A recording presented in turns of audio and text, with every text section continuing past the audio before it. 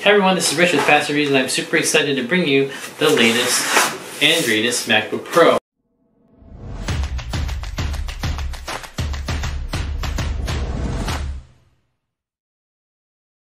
As of 2022, this is the latest and greatest. It does have the M1 chipset, which is a high performance contender to the Intel i7 chipset. It's also got SSD, it's also got ports. That's right, it's got the thing that they took away when I left Mac years ago. So I'm super excited because I don't have to carry around a little dongle. And this was the dongle on a really old Mac, and it had the HDMI, it had the USB-Cs, SD cards. I mean, just an extra piece of baggage you don't need. So Apple has gone back to the MagSafe as well as the ports. So I'm very excited about that. Before we continue further, don't forget to like and subscribe for this video. Really appreciate it. We review everything that we can get our hands on that's electronic, and we do it fast. So without further ado, let's go ahead and get this unboxed. So first of all, it has an opening flap here. Not sure why, but let's see. Now this particular one is in the $2,000 range. It's not an M1 Max chip, so it is the M1 Pro. The M1 Pro is sufficient if you're doing normal activities. All right, let's do this. Okay, look at that. Beautiful unboxing experience here. It is a little heavier than I like, so I'm hoping it's not too heavy. And let's go ahead and read some of the features. So this has the 16 gigabytes unified memory. This also has the 1 terabyte SSD. Now, in my link, just make sure you buy the 1 terabyte SSD. If you go 256, it might be too short. This also has a 14.2-inch XDR display with ProMotion technology. That's just a fancy way of saying it has a high motion refresh rate, which is pretty good for a laptop display panel. And it's also got 3 Thunderbolt ports, USB-C ports, so kind of a hybrid. Just FYI, USB-C and Thunderbolt have the similar feel and appearance. And I'll put a link in the description below if you want to get a Thunderbolt cable specifically. It also has the HDMI port SDXC slot, and new to this generation is the MagSafe 3 port. That's new, it converts from USB-C. Now, most importantly, it has the better keyboard. So you've got that Magic Keyboard, and I'm going to show you the difference in a second of the difference between the Magic Keyboard versus the old style keyboard, which is going to save your fingers a lot of typing. Now this does weigh 3.5 pounds, so it is a little bit on the heavier side. Without further ado, let's go ahead and unbox it. If I know Apple, they've already made it easy. They've got a little tab right here. Pull that open. And then pull it in. It's got a tab for the computer. Ooh, kind of feels almost like a book. So it's a little bit heavier, but it's got a nice small form factor. So it kind of feels like a book or maybe a lithium battery. Alright, so we can do this without tearing it too much. Look at that. Alright, this is silver. Of course, you also have the space gray options, but here is why we came back to Mac. That's a trademark. Got the HDMI SD card. Looks like a full-size SD card slot.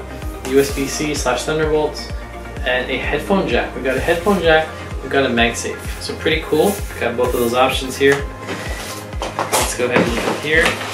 We've got the power brick. The power brick does have the USB-C, so that is going to plug into the MagSafe here. So this is something that's new. It comes with a cable that is pretty heavy duty. So I'm going to show you in a second what the old Mac cables look like. It basically look like a USB-C. So now you've got USB-C on one side, plugged into this power adapter. We've got MagSafe on the other side. MagSafe is reversible, so the way you're going to do that is just going to plug it in right there,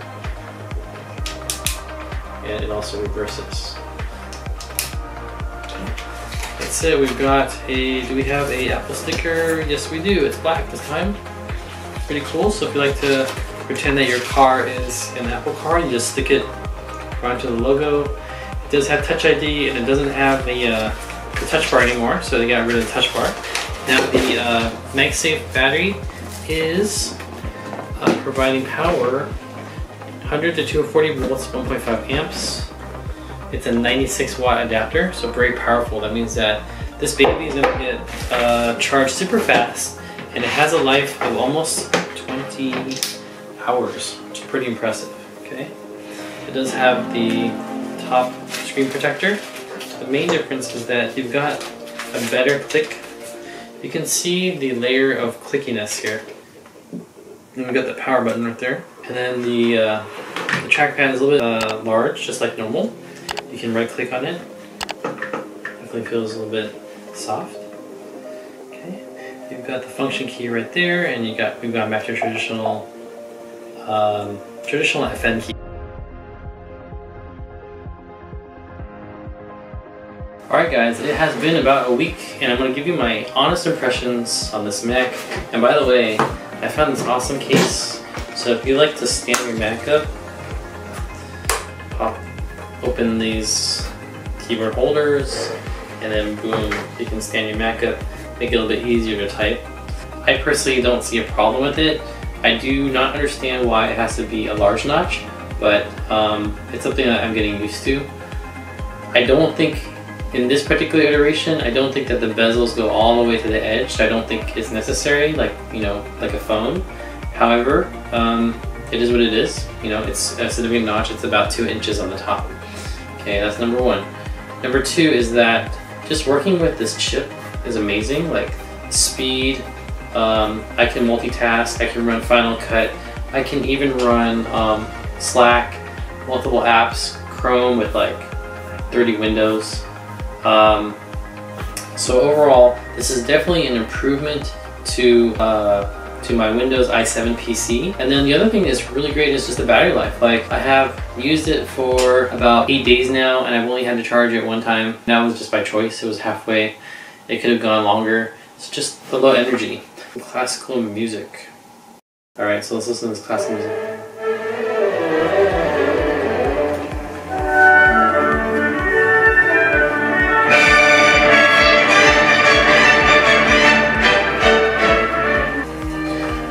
So the sound is coming from the top two, left and right, as well as the front. So it has a nice ambiance feel.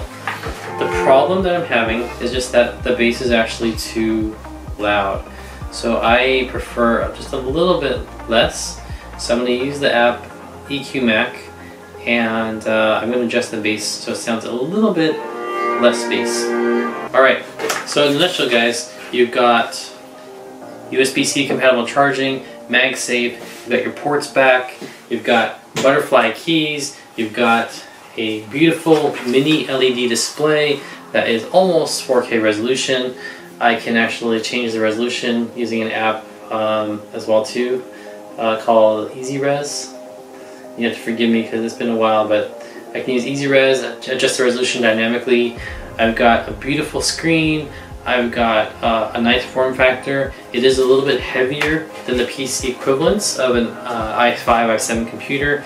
It comes in at 3.5 pounds, but you are getting your ports, 2 USB-Cs, 1 headphone jack.